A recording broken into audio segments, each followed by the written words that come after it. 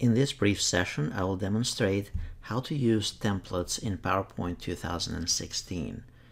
In PowerPoint 2016, templates serve not only for the design aspect of presentation, but also you can utilize the templates as the layout or as outline for your presentation. So here's how they work. When you first open PowerPoint, you'll be presented with something very similar to this. So as soon as you open the application, you'll come to this screen. Now, if you're already in PowerPoint, you can click on File and then choose New, and then it will take you to the same starting point as when you open PowerPoint. You can either click on Create a Blank Presentation, or you can utilize one of the existing PowerPoint's templates that exist here. Now, if you notice here, if you go, for example, under the category Education, notice that there are pre-designed templates that you can choose. For example, let's say you wanted to do a certificate, to design a certificate. It's even as simple as this. All you have to do is click on it, and instead of you spending time designing this, all you'd have to do is simply change the name of the student here. The other thing that you can do with templates is that you can go, let's say, under the category here, Education, let's say, and notice there are categories here on the right hand side as well. And let's say that you needed to do an academic presentation of some sort. So you click here on the template, Academic Presentation, and then click on Create. It's going to download it from the web. Now this is with all the types of different designs for it, so it's more design oriented. And basically you would fill in the text.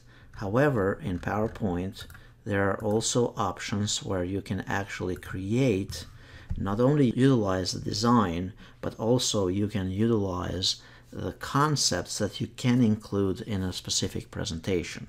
For example, if we click here on Business, on the category Business, notice we have a whole bunch of templates here that you can use for business presentations. If we go here, Business Strategy Presentation, it's going to download it, and now it's going to give you a layout of your presentation, or your outline of your presentation.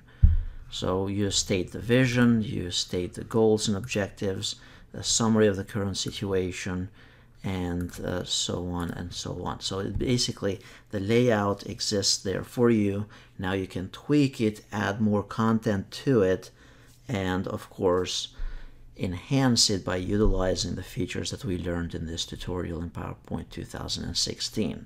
Notice as you're using templates, you can go and actually search for keywords here. So let's say we are searching here for the term marketing, and now notice that you have different templates that you can utilize already from here. So I'll choose this first one, and there are different designs here on marketing. So for example, there is this one, Business Sales and Service.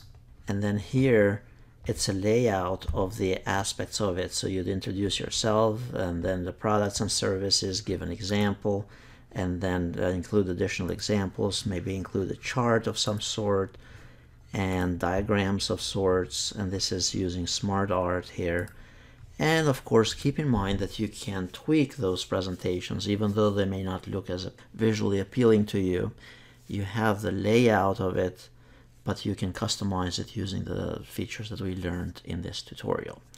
So this is a tool that instead of you reinventing the wheel, you can utilize something that already exists, and also utilize the knowledge and features that we have covered in PowerPoint 2016.